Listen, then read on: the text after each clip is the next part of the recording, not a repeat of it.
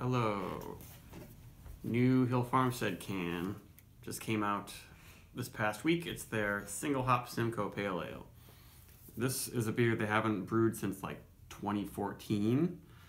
And this winter they've been doing all these single hop cans at the brewery. And I think that's the deal is that Sean Hill went and like hand-picked certain crops of hops this fall, and I think that's what this one is, because he said that's the way it was with their citrus single hop and their mosaic ones that came out, and I really like Simcoe hops.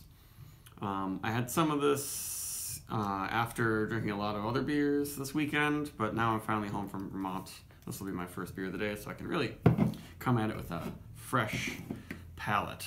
It's 5.2% alcohol, only Citra hops. They don't list the other ingredients on here, but I'm pretty sure the malt bill is really simple. It was canned exactly a week ago. And this was like actually one of the first single hop pale ales I've had from them in a while. And it looks really nice. The cans seemed a little bit squishy, and some of the ones that I poured before had not very nice head and seemed like they're a little bit flat or something, but this beer looks perfect actually. Maybe, I don't know, just needed to sit a little bit longer. Maybe some of the cans will be a little bit flatter than others. Hill Farmstead hasn't been canning for very long, but this beer looks really, really beautiful. The head retention, and it's like thick soapy head with big bubbles and everything. It looks kind of perfect. And very, very grapefruity and peachy with some berry notes, but quite grassy. It's still pretty intense and fresh. Smells very sweet. Candied grapefruit. Yeah, the can I had seemed much more grapefruity and simple and grassy. This is coming with a lot more sweeter fruit aromas. Kind of like peach gummies and strawberry gummies, but with a nice green fresh cut grass thing going on. It's not skunky though, but really fruity, and the greenness is not what I often get from American hops. It's not garlicky, scalliony, oniony. It's not minty or menthol-y. There's like a light grass with a little bit of barley going on, which is kind of the hallmark I find in a lot of Hill Farmstead hoppy beers, is that you can still notice the barley happening, and sometimes there's really, really fresh green hop characters and things happening, but it's not a lingering bitter greenness, and the head is still sticking around. Pretty light body, but really bright. Kind of juicy, but extra grassy in the flavor. The green grass comes out even more. But all those fruits are still in there.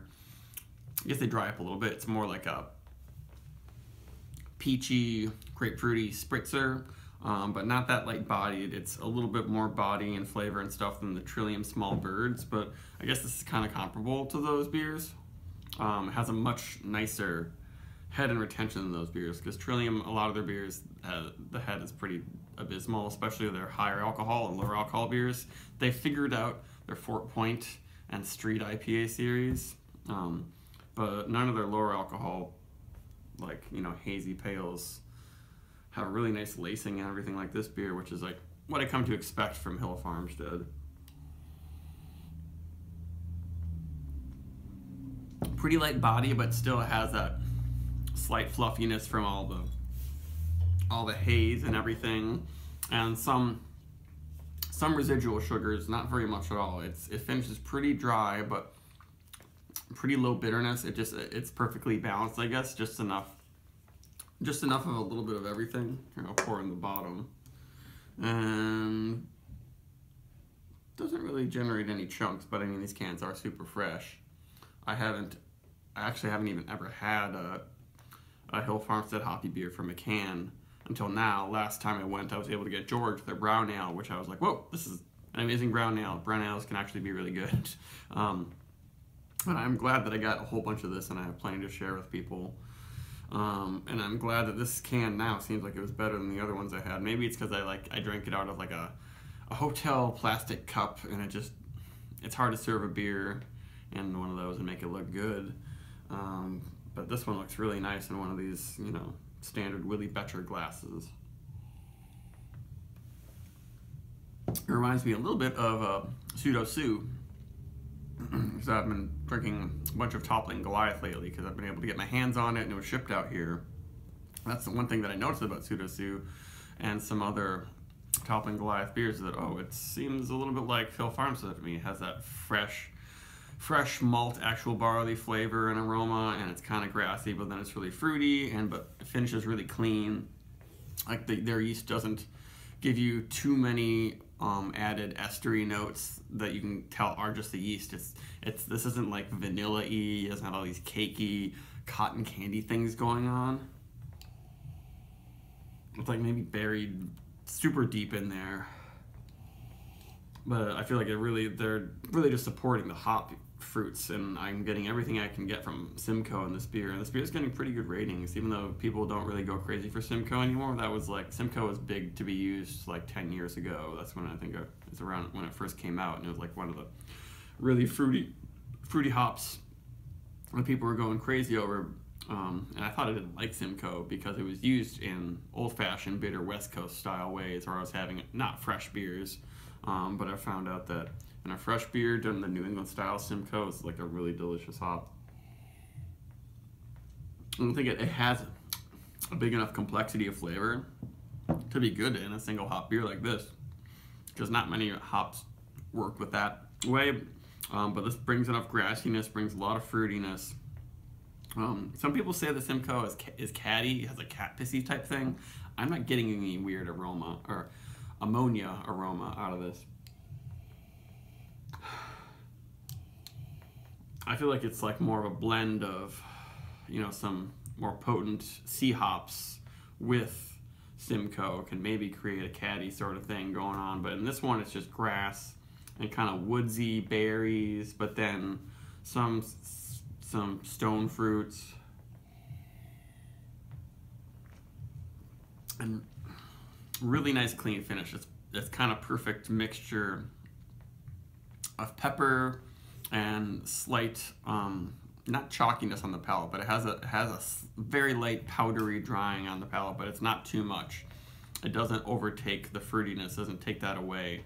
So that's what I found with some beers, or if they're so hazy, it's all just, I'm just noticing powdery qualities and spiciness and grassiness. And this has all of those things living together equally in harmony, I guess. And though it is light-bodied, it has a feel on the tongue. It's not what some people might say is watery, unless you are obsessed with only really sweet, big IPAs and you only want that. This is one of the best near sessionable hoppy beers out there. I like it more than the Trillium Bird series.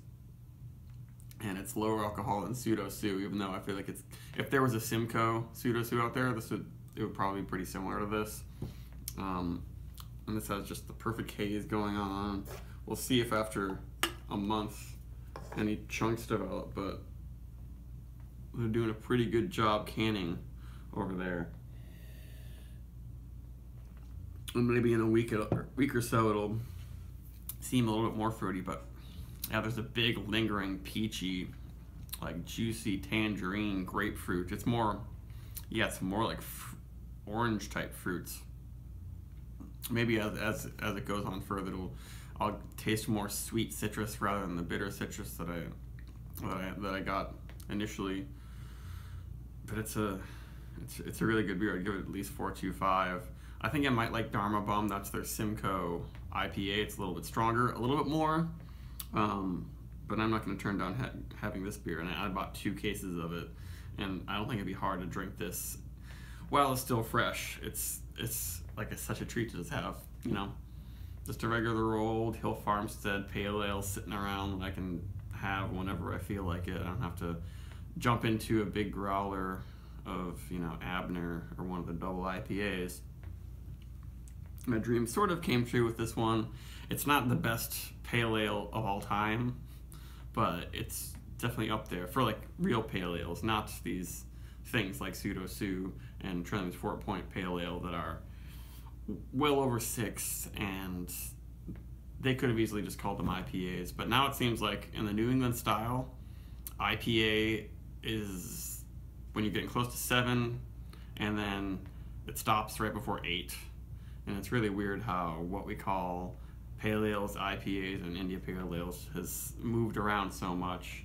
It seems like it used to be that you could call it an IPA if it was anywhere from 5 to 8, but now it's like shrunk a bunch, and it's really like almost about around 6.8 to 7.8. That's what people call a single IPA almost, or even smaller than that. But that's kind of stupid to talk about it. Who really cares? This is a very good beer, and I'm pretty comfortable calling it a pale ale. So don't turn it up. If you can trade for this, I would do it. And it might even stick around at Hill Farmstead till next Saturday, because people aren't going to be like going crazy for this, like the Society and Solitude number 4 cans that sold out early this week, so I missed it. But this might be a little under the radar and very worth snatching up. From other people's forgetful, not being mindful of how great a simple pale ale can be.